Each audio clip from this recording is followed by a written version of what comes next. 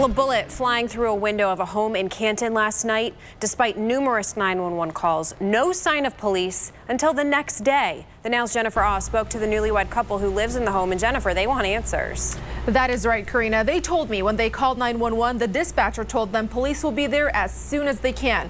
But police did not arrive until just before noon today, around the same time I arrived at their house.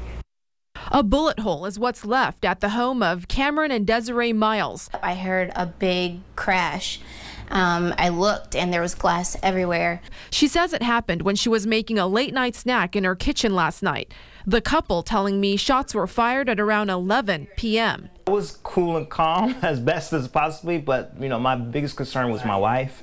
They called 911 once and then twice. 911 dispatch said basically that the officers were busy an hour ago and nobody has yet to come. Yeah, it's going to be a moment. 911, you've already called.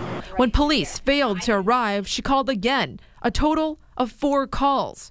I didn't feel safe. But Desiree says she was told 911 was for life or death situations only and to not call again. She almost was shot. I think I talked to you earlier. Honestly, they said a life or death emergency. I think that's a life or death emergency, especially if you know that there's people shooting in the area.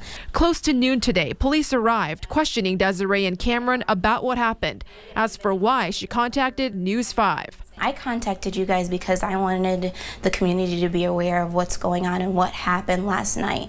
As for the Canton Police Department's motto of to serve and protect, I don't think they did their job yesterday. The young husband and wife saying they want an apology from the Canton Police Department and for police to just do their job. Most neighborhoods, the cops are there within minutes, not hours, or almost, half a day. That's unacceptable. Now, when I went to the Canton police station today, the captain refused to speak on camera. Instead, he emailed us a statement saying the police chief is very concerned and will investigate fully. The statement also saying police do not have all the information needed to release a full statement. In the tech center, I'm Jennifer Auh reporting for The Now Cleveland.